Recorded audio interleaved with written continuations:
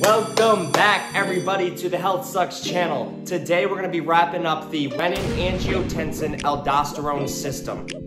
I just want to say I thank you if you are watching these videos, and I hope that they're helping.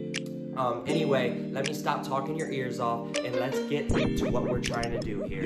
Let's get to learning, okay? Let's do it. Here we go. So what are we going to start with? So we talked about the organs that were important. We know the kidney's important. We know the lungs are important. We know the liver's important. And we know that the hypothalamus or the posterior pituitary gland is very important when we talk about blood modulation. So for this graph, I want you guys to know we're starting in step 1 on the left side, and we're going to be wrapping our way around to the final 2 steps, which are going to be in the boxes. So for the first step, we got to have a problem, right? Your body has to start noticing changes within itself. So for example, if you're dehydrated, if you have a sodium deficiency, or even if you have a hemorrhage, your body is going to be detecting these changes via blood pressure changes or blood volume changes. Now, it's going to be very important that you know about this process called the macula densa. And the macula densa is important because it's basically got a tongue for sodium.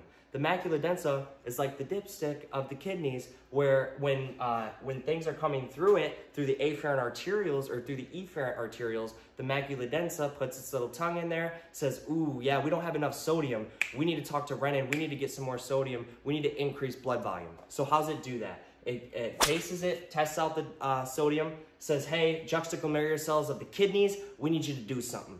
We need you to release some renin for us. So what's the kidneys do? The kidneys then say, okay, let's do it. Now, the kidneys release renin.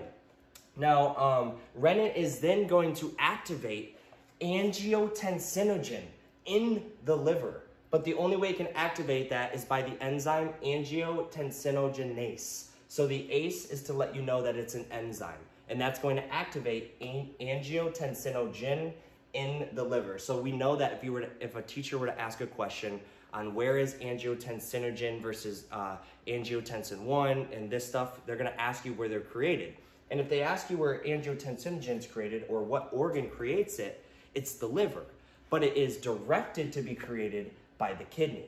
Okay, so I hope that makes sense to you guys. Let's just keep moving on, and we're just gonna follow these arrows, and hopefully, as I'm explaining it, it's making sense to you, even if you don't know why exactly this is happening, or the words that I'm saying maybe don't make sense to you. That's okay. Let's keep going. So angiotensinogen in the liver is then going to be converted to angiotensin 1. But once it's converted to angiotensin 1, we know we have to go to angiotensin 2. But the only way we can do that is by utilizing these bad boys, the lungs, because the lungs are important in creating angiotensin converting enzyme. So the ACE enzyme is going to take angiotensin 1 and then turn it to angiotensin 2. So we know that angiotensin 1 to 2 is going to happen where? In the lungs. All right, so what's the next step? After angiotensin 2 is created, this is the determiner on what's going to happen. So basically, you have 2 places that this can go. The first one is easy money. It's going to be vasoconstriction of the arterioles. So what happens when we constrict the arterioles? We increase the blood pressure by decreasing that diameter of the blood vessel, right? So then you're going to have blood pressure increase until it returns to normal. And your normal is dependent on what your blood pressure is. Or here's some normals for you guys here. But anyway, the other thing that angiotensin is going to do is what we talked about earlier with ADH and the hypothalamus.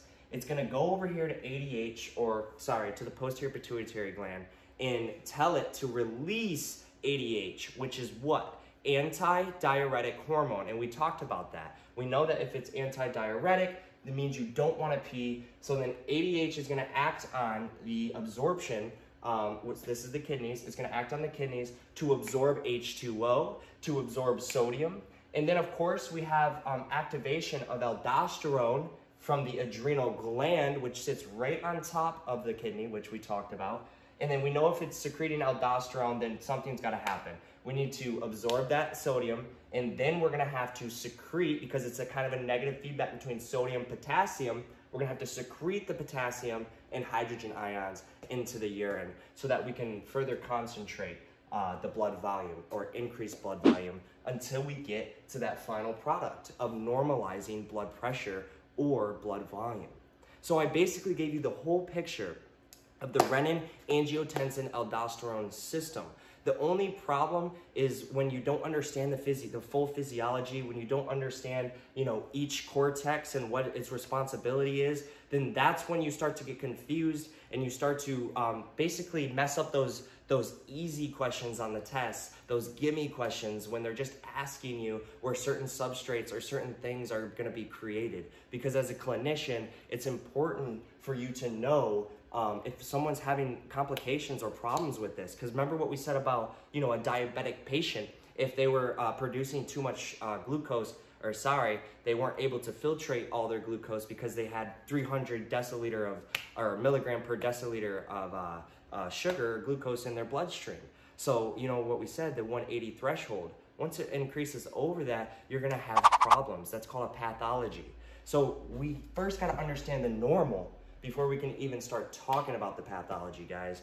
So I hope that helped you just get a small understanding or even just a bigger understanding of all these organs as a whole. Because yeah, they have specific steps in the R.A.A.S, but they also have, other steps, other things that they're involved in, other systems that they're involved in. And hopefully I can get to that, or I can get there with your guys' help. So what I'm gonna need from you guys is please, just keep challenging me to produce more content. And if you would, please like, comment, subscribe, share this video. And I do want to provide more content. So please let me know what you guys have, and let me know if you have anything else you would like me to cover, because knowledge is power and health sucks. Let's talk about it, guys. Later.